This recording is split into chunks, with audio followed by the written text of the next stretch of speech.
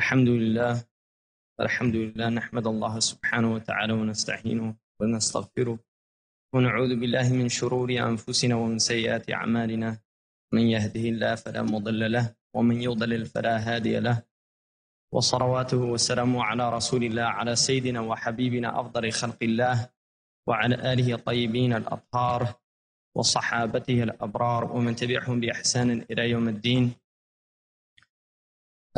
In the program, this topic is how to become a better human being, and it has a period, and I was thinking about myself talking about that, and I think I'd rather put a question mark at the end instead of a period, because I think I'm going to ask more questions, I think, than maybe perhaps provide answers. But one thing that we should note is that the Quran is a book that contains quite a few questions. It's a book that, in fact, demands that human beings think, because the nature of a question is to open the mind to reflection. So questions are an important aspect of the human nature and the human condition. And one of the questions that should come to mind is, what is a human being? We should all ask this question. Some of them would contend that a human being is more akin to the phoenix of the West, or the unicorn, a legendary creature that is talked about but actually never seen. The Quran, in fact, would contest that view and indicates in the Quran that, in fact, there are human beings. Allah subhanahu wa ta'ala, when He gives one of the reasons why He created the human being in the first place, when He says, إِنِّي جَاعِلٌ فِي الْأَرْضِ خَلِيفَةً, that I'm going to place in the earth a khalifa. And this istikhlaf is considered one of the reasons why the human being was created in the first place. That Allah subhanahu wa ta'ala would put in the earth the one who would be a caretaker over the earth. Now the angels, because they had seen, according to Imam al-Razi, Fakhruddin al-Razi, they had seen what the jinn had done when they were on the earth, because the presence of the jinn on the earth preceded the presence of the human beings. They asked Allah subhanahu wa ta'ala, are you going to put one in the earth that yufsidu fiha, that will sow corruption, wa yasfiku dima, and they will shed blood. And the angels, in fact, were saying that it's more proper that we should be put onto the earth as a khalifa, because we'll do a better job than these human beings. And Allah subhanahu wa ta'ala said something that all of us should ponder, inni a'lamu ma la ta'lamun, I know what you don't know. And Allah subhanahu wa ta'ala, when He said this, I know what you don't know, He was indicating that there was an element to the human nature that was hidden from the exterior appearance of the human nature. And this is the element of the ukhrawi element, or the otherworldly element, the angelic element, because it is uniquely man's position in the earth that he was created as an interspace between the two worlds. In other words, it is the angelic realm that is made for the malalul a'la, or the highest place, the unseen world, the ghaib. They don't disobey Allah subhanahu wa ta'ala, and yet it is the human being that has the capacity to possess these two elements, which are called the nasha'atani. Allah subhanahu wa ta'ala says in the Quran about the first وَلَقَدْ عَلِمْتُمَ النَّشْأَةَ الْأُولَى فَلَوْلَا تَذَكَّرُونَ. You understood the first nash'ah, which is this nash'ah that we're in now, this first creation. And then Allah subhanahu wa ta'ala reminds us in another place in the Quran, ثُمَّ اللَّهُ يُنْشِئُكُمْ نَشْأَةَ الْآخِرَةِ. Then Allah will give you a second nash'ah. So this human being has these two creations. One is this worldly creation, and the other is the next worldly creation. And it is the ruh and the body that have been united in this creature, which is called Bani Adam, or the insan, the human being. And this uniting of the two forces, these elemental forces, the higher and the lower, Allah subhanahu wa ta'ala placed in the human being the ability to be a control or a bridge between these two elements, so that they function harmoniously and not antagonistically to one another. And that element is called the intellect. And so the human being is called, according to the Arab scholars, the Muslim scholars, al-hayawan al-natiq, the articulating animal. And this articulation is what distinguishes us from the rest of the animal kingdom and puts us into the angelic realm. Because the angels also have the capacity to articulate. And so Allah subhanahu wa ta'ala, when He says, Ar-Rahman, Allam al-Quran, Khalaq al-Insan, Allamahu al-Bayan. The merciful who has revealed the Quran, has taught the Quran, created the human being, and then given him the vehicle by which he can obtain the knowledge that is in the Quran. In other words, He gave him the intellect which will allow him to absorb the Quran. Because the Quran is an articulation. It's kalam Allah. It is the speech of Allah subhanahu wa ta'ala. And so this human being has the ability to understand speech. And Allah subhanahu wa ta'ala has spoken to the human being. Now if you look at the nature, our nature, this lower nature, which is filled with what's called hawa and shahawat. This is the passion and the shahwa. The shahwa is that thing which pulls us down, and hawa by its nature is a downward descent. وَالنَّجْمِ إِذَا hawa, by the star when it descends. So hawa is a movement down, it is a downward motion. And this is called darakat in the Quran. Darakat is the downward motion, and the fire is toward the downward motion. And this is metaphysics. I mean, we can't look at these things quite literally. We're talking in the metaphysical world. There is a downward motion, and this is why al-munafiqun are fi darak al-asfal min an-nar. They're in the lowest darak of the fire. Now, Jannah is darajat, and the durraj is a ladder which takes effort to climb up. Now, here already Allah is indicating in the vocabulary of the Quran that there is a dual tension. There is a dual nature here. One is an upward motion, which is the motion of the intellect, because the intellect is the highest point in the human being. If you look at our organs, the highest organ is the intellect. The lowest organ is the farj, because everything below the private part there's already examples of it above the private part. In other words, just muscle and bone and these things. So the lowest organ is the private part. Now, look at this private part. It's an amazing thing because we share it with the human being, with the animals. The animals have this same organ. The animals can, in fact, they're better at, if we think that that's somehow uniquely human, the animals are better at that than the human. I mean, a cock has 40 or 50 hens, you see. I mean, a human being can't, this is impossible. So the human being does not, we don't have a monopoly on that aspect of nature. You see, the other animals have it and they're better at it than the human being. And this is why people that take that as their deen, and there are people that take that as their deen, because the Prophet ﷺ said, Mudminu zina ka'abid al-wathan. The one addicted to fornication is like the worshipper of an idol. So there are people that they worship that. Now what has Allah done? Just to remind us about the nature of that organ. He has put the covenant on that organ. We are circumcised to be a reminder throughout our lives that we have an oath with Allah subhanahu wa ta'ala that we will not become slaves to that lowest part of ourselves. We will not become slaves to that lower part of ourselves. There is a section of it that is cut off from the human being to indicate a purification from an obedience to the animal nature, the bestial nature of the human being. Now this shaitan is literally, I mean, this is one of his easiest inroads into the human being. One of his easy inroads is to deviate the human being through his shahwa, through his passion. So this shahwa that is moving down is literally obviated or blocked by this intellect that is moving up.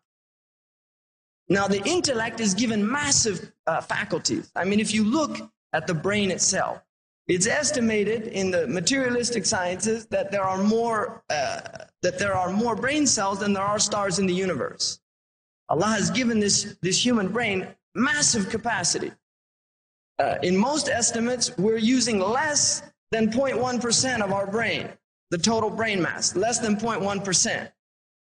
there are people, hydrocephalic people that are born with water on the brain, given less than 5% of the total neocortex, which is the new brain mass, and yet they graduate from universities with honors. You see, I mean, this is a fact of life. There are people that have less than 5% of our neocortex, the brain mass, and they do fine. You see, so the brain has massive potential, but that potential needs to be harnessed by the human being. Now, Allah subhanahu wa ta'ala has put within this brain, and this is what modern neuropsychological research is revealing, that the human brain has an extraordinary capacity towards self-deception. Now, in many ways, the self-deception is essential to being human. The first great self-deception is that you will not die. This is the first great self-deception of the brain, that the human being will not die. Now, this state of believing that you are immortal is important for the first phase of life. In other words, for the child to grow, for the child to experience the world, the child has to be, in a sense, fearless, intrepid. If the child realized how dangerous it was to get up in the morning and to walk around, it would stay in bed. But it doesn't. It realizes that it believes, in a self-deluded sense, that it is invulnerable. So what you will see with the child as it's coming into its body, it begins to be aware of its limitations, the body limitations. The child will touch fire and become burnt. And this is a lesson to the intellect. It's imprinted on the cellular level. The child will bruise itself and learn that falling, you see, because children at an early age, they'll jump off anything. But then they learn quickly that no, there's limitations, that you can't do that. And so this is a movement from this deluded state of the brain that doesn't know limits into the state of understanding that there are human limits, that there are limits. Now this is the first, and this is the prerequisite to understanding the limits of Allah subhanahu wa ta'ala. Because just as there are physical limits to the human being, there are also moral limits to the human being. If they are transgressed, then things will happen to them, just as if those physical limits are transgressed, things will happen to them. This is the nature of the world that we're living in. It's a world of limitations. Now, one of the things you will note, which is a motif of the age that we're living in, is this idea of no limits. You see, they'll show a person on the top of Mount Everest, and they'll have a Nike commercial. Just do it. You know, in other words, go beyond the limits. Break the boundaries. And in fact, this is an ad campaign called Break the Boundaries. It's an ad campaign of one of these sports commercials. And this is the idea that, no, break those boundaries. You see, go on, do it. And this is exactly what Shaitan wants to do. He wants to fool you into breaking your physical limitations as well as your moral and spiritual limitations. And this is part of his game, to bring us down. To bring us down. Because Shaitan is down.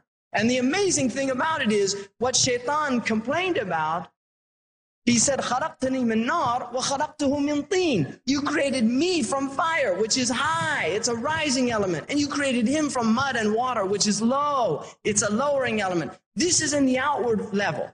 The inward level is the secret, that things lie hidden in their opposites. That by the fact that the human being is low and humbled, he's raised up high and exalted by Allah subhanahu wa ta'ala. مَنْ تَوَاضَعَهُ لِلَّهِ رَفَعَهُ Allah. The one who is humiliated or abased for Allah's sake, Allah raises him up. And the one who, وَمَنْ تَكَبَّرَ عَلَى اللَّهِ وَضَعَهُ Allah. And the one who becomes arrogant and high and exalted, Allah will abase him in the earth. مَنْ تَجَبَّرَ قَصَمَهُ Allah. The one who becomes a tyrant or an oppressor, Allah will destroy him, will abase him. And this is the nature, this is the sunnah of Allah in his creation. Because Allah has sunan that are spiritual and moral, just as there are sunan, there are physical laws. And this is part of understanding what we are as a human being. What is Bani Adam? Now, if you look at this, more into this human nature, the human being has these two nasha, but then he has two other things, which are called the sa'adatani, the two joys. The first joy is the joy of this world. Allah subhanahu wa ta'ala says, اذكروا نعمتي التي أنعمت عليكم. Remember my ni'mah that I have given you. And this is sa'ada in this world, that there is a type of joy in living in this world with the blessings that Allah bestows upon human beings. And the one who is in a reflective mode will recognize that no matter how difficult his life becomes, he's in ni'am. See, Allah says, when ta'uddu ni'mallah la tahsuha. If you will begin to count the blessings of Allah, you will never reach its end. They are unlimited. Ibn Abbas radiallahu anhu said, any tribulation that you are in, it could be worse, and that in itself is a ni'mah that you should make gratitude to Allah subhanahu wa ta'ala for. If you look at our Bosnian brothers and sisters, that was a great tribulation that came upon those people. But Allah subhanahu wa ta'ala brought many of them back to the deen through that tribulation. They came back to the deen. They had to learn the prayer. You see, they had to learn the prayer. They haven't been praying for a long, long time. And they had to learn the prayer. Now, it was a majestic and powerful way of learning the prayer, but they learned the prayer. They went back to the prayer. And this is the nature of Allah's majesty, because we are either witnessing the beauty of Allah or the majesty of Allah subhanahu wa ta'ala. And both of them, Dhul Jalali wal Ikram. These are both ni'mas. Allah's majesty and Allah's beauty. He's Dhul Jalali wal Ikram. So the human being is the one that enters into the witnessing of Allah's majesty and His beauty. Either Al-Qabid or Al-Basit. And for the mu'min, he is the one that sees Allah in both states. The kafir and the munafiq only sees Allah in the state of beauty. They don't see Allah in the state of majesty. And this is why if Allah subhanahu wa ta'ala gives them things, you see, if Allah gives them things, they say, Rabbi akramani, Allah loves me, God loves me. You see, we're number one. There's people who think that, God bless America. You know, because they have a lot of bounty. Well, Allah says, سَنَسْتَدْرِجُهُمْ مِنْ حَيْثُ لَا يَعْلَمُونَ. We will take them by degrees. What does that mean, to be taken by degrees? It means that Allah will give people great gifts, and they won't give gratitude to Allah, and He'll increase them in His gifts. He will increase them in His gifts, and they will become deluded. They will enter into a self-deluded state, thinking that the increase in blessing is in fact a sign that Allah subhanahu wa ta'ala loves them. And all they're seeing is the beauty of Allah subhanahu wa ta'ala, which hidden behind it is the majesty of Allah. Huwa al-awwalu wal-akhiru wal-zahir wal-batin. He's the first and the last, and He's the outwardly manifest and the inwardly hidden. So don't be deluded by the dual attributes that Allah subhanahu wa ta'ala possesses. These attributes that appear on the outward to be opposites, when in fact they are one, because Allah is one. And so we witness Allah because we're muwahidun. We say La ilaha illallah, and we see the oneness of Allah in His majesty and His beauty. So the human being, this extraordinary creature, that if you look in the world right now, Allah subhanahu wa ta'ala, when He says, وَمِنْ آيَاتِهِ أَنْ خَلَقَكُم مِّن تُرَابٍ, from His signs He created you from dust. ثُمَّ إِذَا أَنْتُمْ بَشَرٌ تَنْتَشِرُونَ, and then look, you're human beings, bashar tantashirun. You're everywhere, spreading out in the earth. Now there are two types, because Allah subhanahu wa ta'ala, the angelic contention was that they will sow corruption in the earth. But Allah subhanahu wa ta'ala's contention was, inni a'lamu ma la ta'lamun. So from amongst these creatures, there are three natures. There are three natures. From amongst the creatures, there are three natures. Thank you. The first nature is called nafs al-lawwama. The Bani Adam has three natures. The first nature is called nafs al-ammara. Afwan. Nafs al-ammara. Inna nafsi la-ammaratum bis-su. My nafs commands to evil. This is the first nature of the human being. Now, if you watch the child after its beautiful state of fitrah, which is the first year of life, you will see absolute submission. Absolute and total submission. But as the child begins to enter into the egocentric stage, the stage of the nafs, al-ammara, where it only sees itself, and it becomes the little emperor, and the parents are these servants, they become the slaves of the infant. When it enters into that stage, it only knows nafsi, nafsi. And what we have to teach it is, no, there's other people in the world beside you, little boy or little girl. This is what the parent has to impart to the child. And it's a difficult lesson, and many people fail to learn it. Many people will spend their entire lives in that infantile, egocentric stage in which they simply say, nafsi, nafsi. I'm all that exists, and the world is here to serve me. And this is a sick and diseased state. For the adult, for the child, it's a wonderful stage of life, you see. I mean, we laugh at it, and it's beautiful. We don't laugh at it when they're 30 years old and they're still doing the same game. But when they're little children, it's cute, it's beautiful. Because they're غير مكلف, they have no taklif, they have no responsibility. And this is a stage that Allah has created in them for a wisdom, for a reason. So this nafs al-ammara is this nafs that says, do it. You see, do it for you. Do it for you. Now this, if you look, this is shaitan's game again. And the modern world is the world of the self. Everything you see out you is calling to the self, whispering constantly, you're number one. You're the most important thing in the world. Go for all the gusto you can. You only go around once. You only live once. Get all you can. Do unto others before they do unto you. Right? This is shaitan's, this is his whispering into the hearts of human beings. If you don't get him, he's going to get you. And this is what the modern corporate mentality, it's a dog-eat-dog world. You see? And dogs, and this is what Sayyidina Isa in a Muslim tradition said, الدنيا جيفة وأهلها كلاب عليها. The world is like a dead carcass, and its people are like dogs around it. There was an advertisement that I saw in a magazine, and it was an advertisement for learning how to become a more ruthless businessman. And it had a bunch of wolves. That was the advertisement. I mean, I'm not making this up. It had a bunch of wolves, and it said, learn how to work in a pack. You see, in other words, as a corporate team, you can eat more people. And then it said, but good for lone wolves too. You see, so they're already telling you what they think of you. You're a predatory animal. You're a predatory animal. Now Allah subhanahu wa ta'ala gives us a different picture of the human being. A different picture. إِنِّي أَعْلَمُ مَا لَا تَعْلَمُونَ. I know what you don't know. So what is this thing that Allah knows that the angels didn't know? That the human being has a ruh, that he's a batini creature as well as a zahiri creature, that he's not simply body, that he's not simply hawa and shahawat, that he's not simply his passions and his bestial nature that calls him to sowing corruption in the earth, that he's not simply a nafs al-ammara, he's a nafs al-lawama, which is the next stage. Now, nafs al-lawama is where you move into a cognitive faculty that recognizes right from wrong. And this is part of the socialization that's needed from the parents and the society to teach the child. And you will find that societies are four in nature.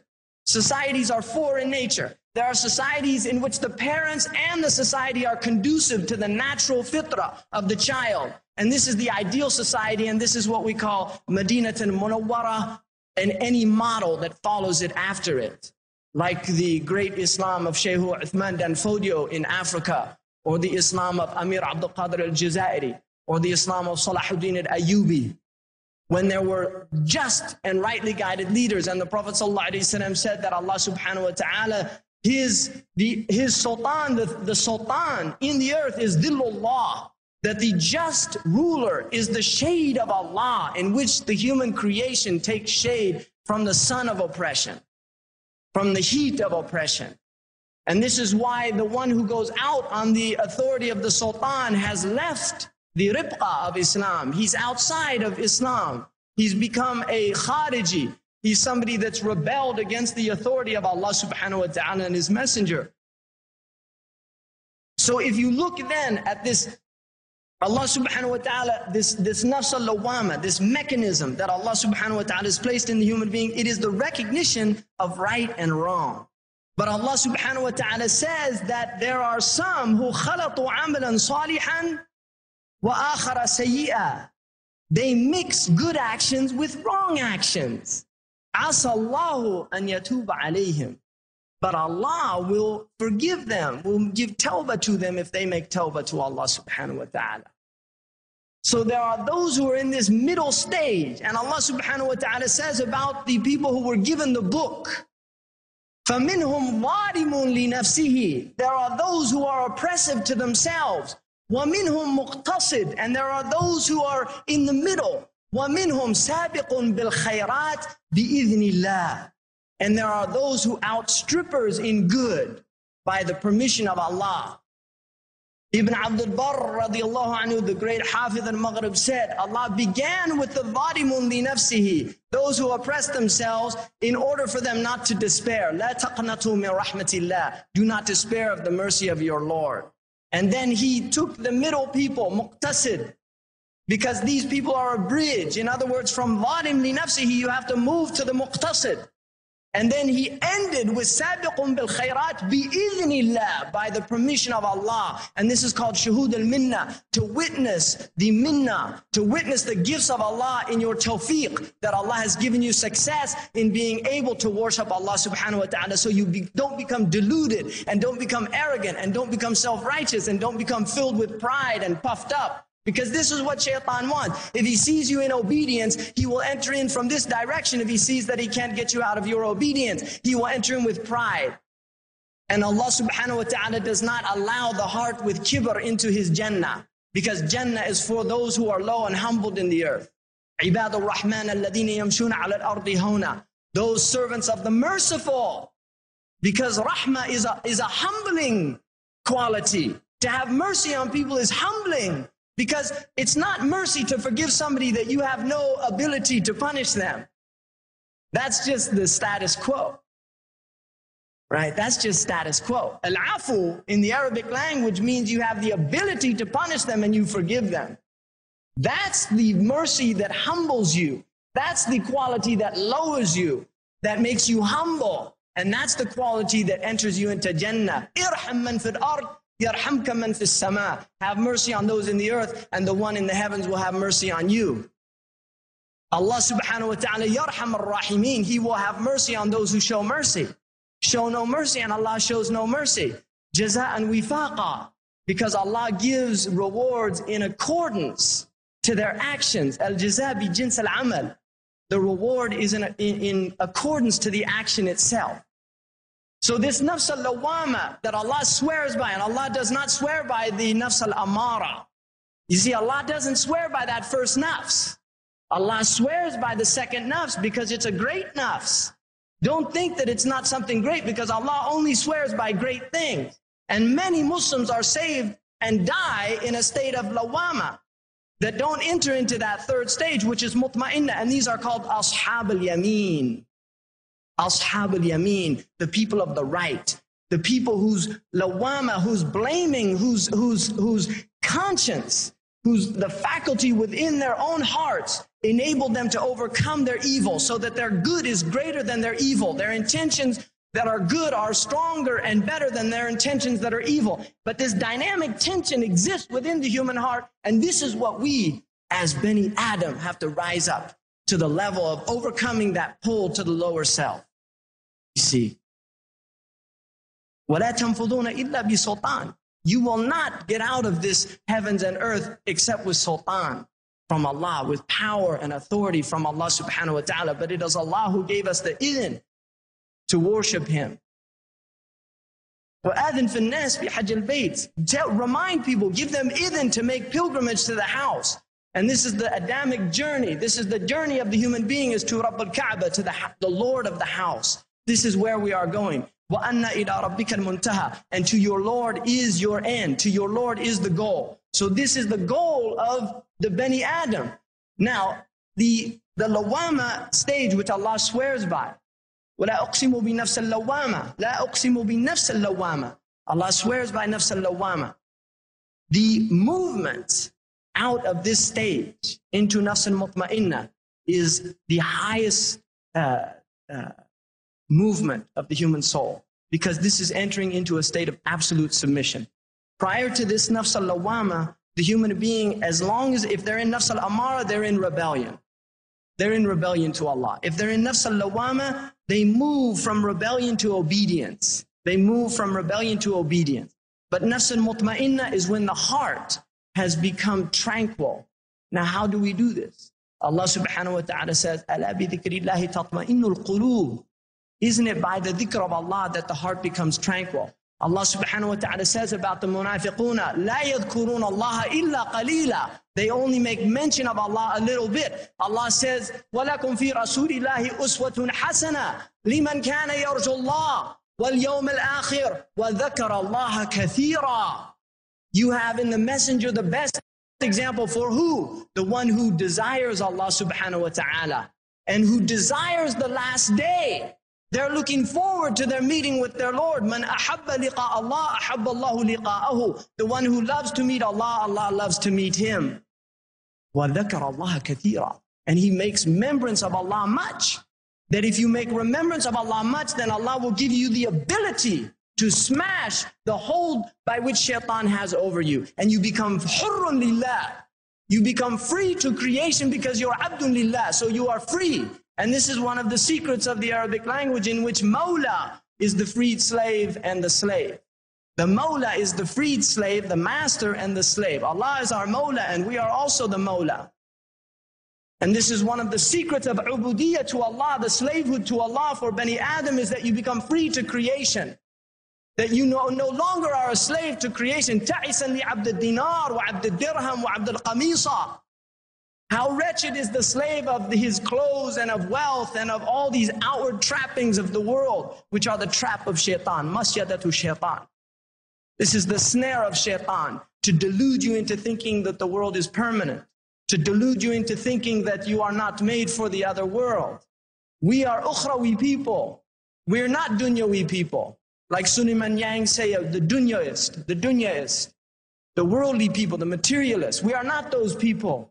We're the people that were created for akhirah. And this is the sa'adatain. وَأَمَّا الَّذِينَ سُعِدُوا فَفِي الْجَنَّةِ.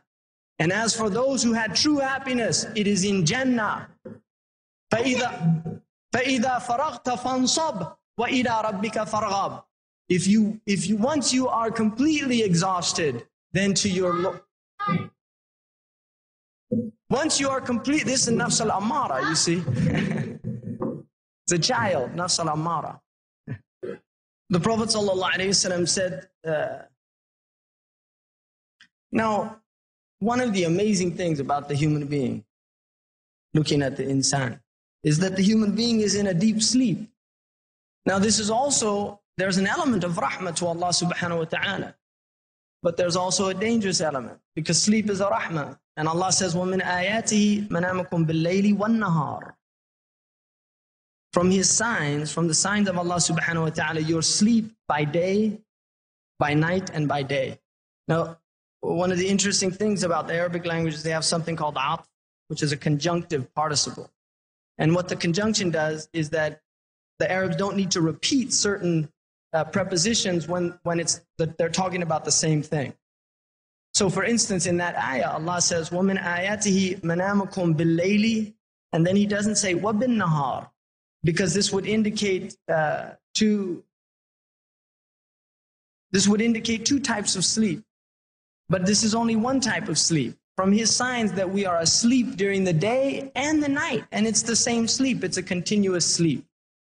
And like Sayyidina Ali said, النَّاسُ نِيَّامْ فَإِذَا مَاتُوا انْتَبَهُوا. People are asleep, and when they die, they wake up. Now the one who leaves the deluded state, the infantile state of believing that they're immortal, which is the dream state. And if you look at the word in Arabic for intellect, it's hilm, which is from halam, which means to dream. And the most powerful aspect of the intellect is the khayal, which is the imagination. And the khayal is from khayr, khuyala, which is arrogance and pride. And the arrogance and the pride of the son of Adam is to believe that they will not die and be raised up and be questioned by Allah subhanahu wa ta'ala. They will not die, be raised up, and be questioned by Allah subhanahu wa ta'ala. To enter into the state of adulthood, which is the age of taklif, is called ihtilam, sinnul ihtilam, which is where you enter into puberty. The ihtilam is once you internalize that first form of the verb, which is to dream. In other words, you become aware of the dreamlike nature of the world. And in no way am I like the Hindus, that this is Maya, it's an illusion. We're not Hindus. We don't believe that the world is an illusion. The world is very real. But it's contingently real, it's not absolutely real. Allah is the absolutely real. This world is contingently real. It's only real as long as Allah sustains it. When Allah subhanahu wa ta'ala decides to annihilate it, كُلُّ شَيْءٍ هَالِكٌ إِلَّا وَجْهَهُ. Everything is in annihilation except Allah subhanahu wa ta'ala. It's going to be destroyed. كُلُّ مَا عَلَيْهَا فَانٍ وَيَبْقَى وَجْهُ رَبِّكَ ذُو الْجَلَالِ وَالْإِكْرَامِ. Everything is in annihilation, and what remains is your Lord, the possessor of beauty and majesty, the possessor of Jalal and Ikram. And so the human being then has to wake up, and this is the task. Now, how do we wake up? This is part of how we become human, and since I only have about 1 minute left, I think I've put forward just some things for all of us to think about, but I would say that, and I'll end it inshallah with these words from Allah subhanahu wa ta'ala, when Allah says, إِنَّ الْإِنسَانَ خُلِقَ هَلُوعًا. The human being was created in a state of anxiety. See, the child is an anxious creature. Look at the infant. They're anxious. They're anxious about their food because they don't ever believe it's going to come again. They don't. And that's why they scream. They literally shout and scream out because they haven't learned yet to trust the caregiver. But as they move into trust, they don't scream for their food anymore. They just tell their mother, I'm hungry. But initially they, Wah! And the mother has to go. Why? Because it's frightened. It feels hungry and it doesn't know if there's going to be food. This is the infantile nafs. And this is the nafs of the vast majority of human beings. They're screaming because they're afraid that their provision won't come to them. So the human being is created in anxiety. And then Allah subhanahu wa ta'ala says, إِذَا مَسَّهُ الشَّرُّ جَزُوعًا. When evil afflicts him, when majesty afflicts him, he's jazua, ya'us. He goes into despair. But not the muwahid. This is the state of the infantile nafs. They go into despair. They think it's the end of the world. وَإِذَا مَسَّهُ خَيْرُ مَنُوعًا. And when good touches them, when good comes to them, they become withholding. Why? Because they're anxious. They're halua. They don't think, I have to hold on to it. If I let go, then I'm going to lose it all. Now, this is called the mustathna minhu in the grammar. This is the group, this is a group. إِنَّ الْإِنسَانَ خُلِقَ هَلُوعًا إِذَا مَسَّهُ الشَّرُّ جَزُوعًا وَإِذَا مَسَّهُ الْخَيْرُ مَنُوعًا إِلَّا except men, إِلَّا الْمُصَلِّينَ, except those who pray. Except those who pray. Now, part of our problem as Bani Adam is, Allah subhanahu wa ta'ala says, الَّذِينَ هُمْ عَنْ صَلَاتِهِمْ سَاهُونَ. Those who are forgetful about their prayer. They're people of prayer, but they forget their prayer. إِذَا قَامُوا إِلَى الصَّلَاةِ قَامُوا كُسَالًا لَا يُرَاءُونَ النَّاسِ. When they get up to pray, they pray lazy. They pray lazy. And the Prophet sought refuge from laziness. أَعُوذُ بِاللَّهِ مِنَ الْعَجْزِ وَالْكَسَلِ. I seek refuge in Allah from incapacitation and laziness. Incapacitation is when you want to do something but don't have the strength to do it. Laziness is when you have the strength to do it but you don't want to do it. وَالْعِيَاذُ بِاللَّهِ. And Allah says about these people, وَإِذَا قَامُوا إِلَى الصَّلَاةِ قَامُوا كُسَالًا. When they get up to pray, they get up lazy. They don't really want to pray. Adi ibn Hatim al-Ta'i said, I never heard the adhan except I was yearning for prayer. I never heard the adhan except I was yearning for prayer. The way to our humanity, if we want to leave this infantile state of anxiety and enter into a state of peace, the way is prayer. And this is why prayer is imadu deen. It's the pillar of the deen. And as an ummah, we have to go back to establishing prayer in our communities. We have to get up for fajr. You see, the Muslims have to get up for fajr. This is called mind over mattress. You see, you have to get up for fajr. And I'll give you a good mechanism for not missing your fajr. The first thing you do is recognize that shaitan takes Bani Adam as a toilet bowl. And the toilet bowl is your ear. It even looks like a toilet bowl from one point of view. Now shaitan, the person who doesn't wake up for fajr, shaitan urinates in his ear. That's what he does. A'udhu billah. Don't laugh. Wallahi, don't laugh. How many times in here, and you ask yourselves, how many times has shaitan taken you as a toilet? How many times in your life so far? Because the Prophet only missed the prayer Fajr, we know, twice for tashri'ah, to show his ummah. وَرُبَّمَا يَفْعَلُ لِلْمَكْرُوهِ مُبَيِّنٌ أَنَّهُ لِلتَّنْزِيهِ. This is from our usul. Sometimes the Prophet will do something just to explain it to the people. You see, and it's actually qurba for him. It's drawing near to Allah. So how many times has shaitan taken your ear as a toilet bowl? Now the next thing to remember, on the Isra and the Mi'raj, the Prophet ﷺ saw a group of people who had their heads smashed up against a rock, and then their skulls would come back together and they would be smashed again by shayateen. And he said, Ya Jibreel, who are these? And he said, Kanu yatathaqaduna an al-fajr. Those were the people that didn't really care about getting up for Fajr. So we have to become people of Fajr. And that's the first victory against shaitan of the day. If you haven't won that victory, you've lost the battle already. Forget about the rest of the day. Because the Prophet said you'll wake up lazy, kasul, wa khabithun nafs, and foul in your nature. So forget the rest of the day. If you lose that first battle, shaitan's got you. Forget the rest of the day. Which doesn't mean, no, make tawbah. Because inshallah, Allah accept your tawbah.